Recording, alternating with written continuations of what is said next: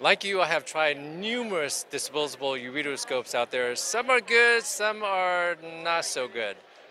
Did you know that they're not the most popular across the world? I'm in front of the Pusen booth at the 2024 AUA annual convention with Bob Evensen. What is your title? President of a commercial? What does that mean? President of Pusen USA. President of Pusen USA, the man himself. Did you know that they are the largest manufacturer of disposable ureteroscopes in the world? We all know about the other ones out there, but they're the largest in the world. I guess you guys decided to go out of the country first, That's right. and then now that you've scaled it, you are bringing it in here. I'm very excited to hear about this new product, or actually new to the U.S. new to the US. Not yet available, maybe in a couple of months. But tell us a little bit about this ureteroscope. Yeah, so first of all, this is the thinnest scope on the market. It's 7.5 French. And the uniqueness between this scope and the other scope that we have on the market is we have a new handle with a direct working port and 7.5 French with a 3.6 French working channel. Important to note, Dr. Lin, that this is outer diameter is 7.5 all the way through the scope. Yeah. And then what's really nice about this scope is it's a new ergonomic handle, but we also have what we call DIS, direct in-scope suction. So this has a direct suction component to keep the field of view clean and clear. So with a press of a button, you can aspirate, suck up anything that's in the kidney, and fantastic technology with this direct in-scope suction. So how are you able to make the outer diameter so small and yet keep a large working channel? That's the secret, right? So we do really well with the real estate that we have. First of all, as I mentioned, this is the smallest, thinnest ureteroscope on the market now with integrated suction. Yeah, that's amazing. We have another scope that has a 9.2 French outer diameter, which is still very small in comparison. But we took our 3.6 French working channel, increased it by 111%, and now it's a 5.1 French working channel with a very small outer diameter. Brand new. So technology.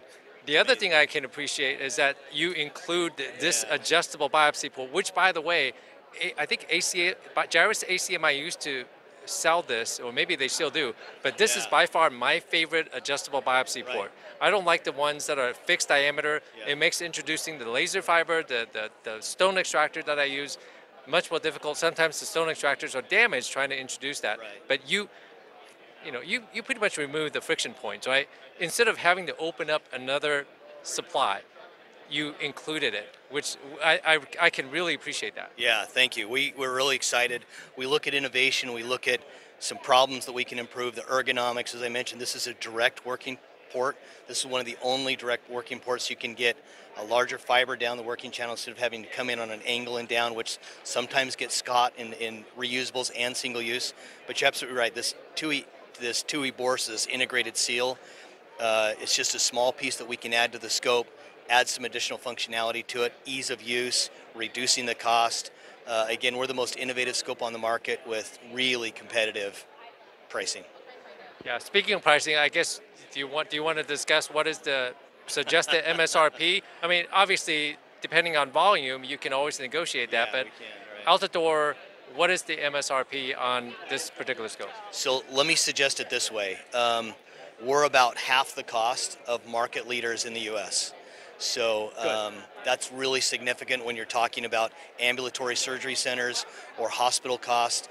To be about that price, less than half, it's very significant. And the reason we can do that, as you mentioned in the beginning, Dr. Lin, is we're the global leaders. So anybody that uses it in India or China or Europe helps drive our universal costs down.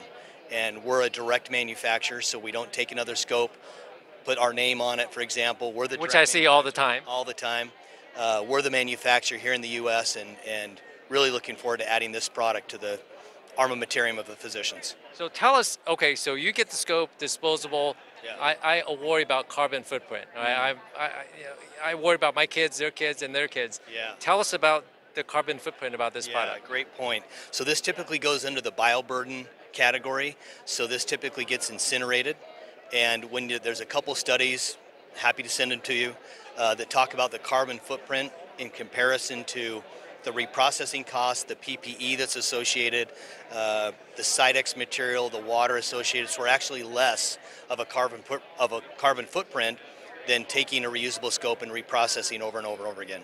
Well, if that's true, that's really, really impressive. Really powerful. Okay, so you have the scope. I love the inline Yeah, isn't that nice? working port here. Yeah. And where does this plug into? Yeah, it plugs directly into our PV300. So this is our integrated high definition processor. And people say, well, it's a small screen. This is portable. It's battery powered, so you can go bedside if you need it, emergency room and so forth for those that are on call. But we also push our screen up to this integrated 19-inch monitor. But we also do integration into your tower. So your OR tower, video tower, we can very simply plug into that with HDMI or SDI. So HDMI, SDI output capable from this little processing unit Correct. to pretty much any monitor. Heck, I can hook it up to my Your TV. office TV. That's right, exactly. And this is our integrated tower for the operating room. We have a little bit smaller one for clinics. And most often we put 2 or 3 of these in for the physicians that's doing a lot of cases, and they can go cysto to cysto. It's really great for the staff. This is our single-use cystoscope. So you have a single-use cystoscope as well, Single-use cystoscope. which has the same suction capability. Interesting. Correct. So I can think of it, if I have a patient who did not empty his bladder, a lot of these guys with BPH, not emptying the bladder, and then I'm doing cysto and I see a lot of urine, I can evacuate that first and then turn on my irrigation fluid so I can get a better field of view in the bladder. Absolutely correct. And what's nice about this is indicated for PCNLs. So you have to do a PERC-NEF case, and you can go in, deploy the aspiration, suck the stones up, bigger stones, larger working channel. This deflects in both directions, 210, which is fantastic. Single use, and in terms of, again, the total cost of ownership is significantly less than a reusable scope. Wow, good to know. And it integrates into the same box. Correct. Plugs in exactly the same port. We actually have 3 ureteroscopes that are going to be on the market, along with our single-use cystoscope. So what is the rate limiting factor in getting this to the market? We still have to wait a couple of months, huh? Yeah, great point. So we have the #1 used ureteroscope on the market now inside the U.S. That's a 7.5 French without direct in-scope suction. That's still the world leader. And then we have the integrated suction in the cystoscope. The next 2 scopes that will be here in just a couple months are the direct in-scope suction for both the 7.5 and the 9 French. Well, this is very exciting stuff.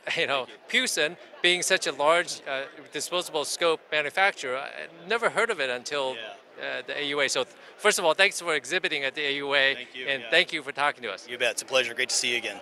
All right, questions or comments, leave them below. See ya. Thank you.